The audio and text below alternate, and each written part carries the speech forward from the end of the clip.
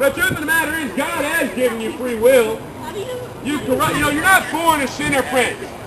No one is born a sinner. People choose to sin. That's one of the lies of Christianity, that they told you this thing called original sin. When Adam and Eve sinned in the garden, the only way that affects you is that you die physically because of what they did.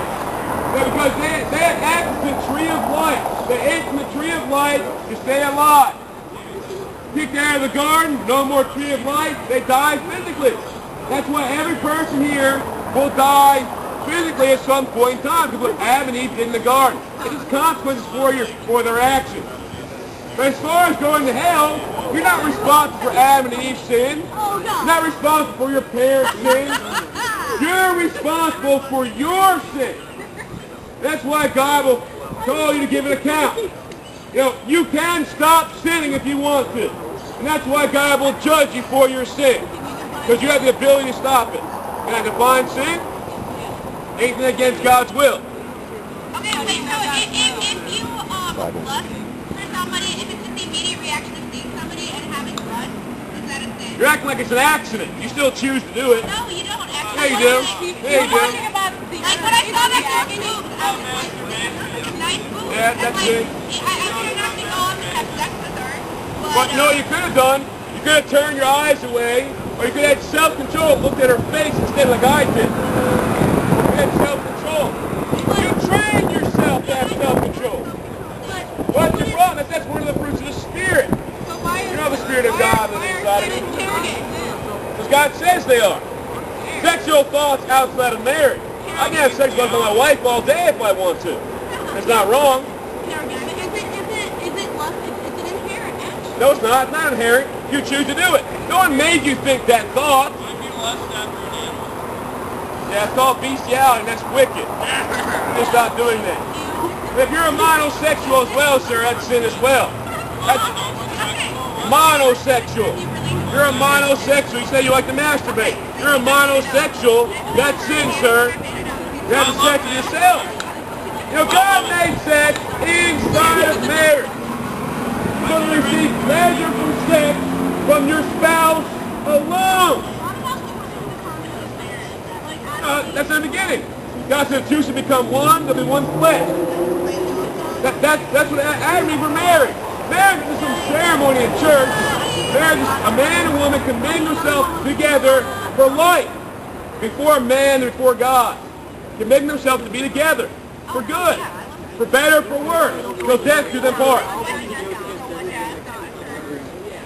It's not a church ceremony. Part of the problem is people want to save all this money for this big marriage.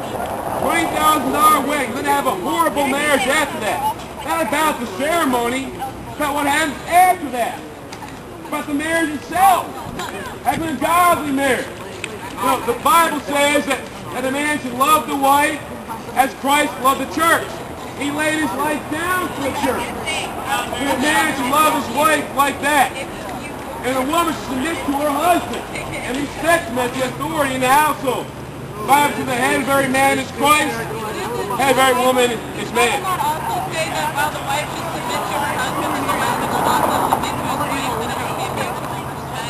No, the Bible says that the husband should love the wife as Christ loved the church. Now, if my wife brings a situation before me and reveals to me that I'm wrong, I'd be willing to submit to her and say, I'm wrong. But what it comes down to is that I'm the final say in the situation, and then I take responsibility. What's that? The Bible says in the kingdom of God there is no male nor female. It's talking about salvation. There's neither male nor female, nor Jew nor Greek, nor slave nor free. Salvation is offered all, male and female. There's an authority structure. There's even an authority structure in the Trinity. You got the Father, Son, and the Holy Spirit. What's that? You think that you're superior to something else when you're all inferior, right? We're all inferior? Yeah. What do you mean? Why do you put yourself above someone else? I'm not above her. I have authority over her. It's not like I'm better than her, sir. You're mistaken, okay?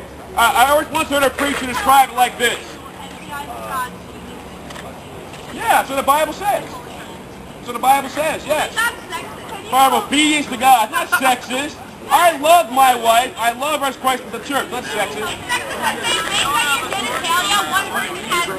No, it's based on what God said. Not on my genitalia, ma'am. What God said. I didn't say they love her equally. There's order. Okay? Like take, for example, the Army. You have generals, you have colonels, lieutenant colonels, captains, all the way down to a private. They're all equally human. There's order in the military. Yeah, but it's not based on their gender. It's based on their experience. It's based Yeah, on but the problem is God made the order in the family. No, because a woman can be completely like more intelligent and like Means What's nothing. iniquity? It means Iniquity nothing. I'm is not saying she wickedness. can't. It means nothing. God said the order in the family. No. God said the author in the family. This is an example, ma'am. It's not a perfect example. God said the order in the family is male, female, children. That's what God said. Okay?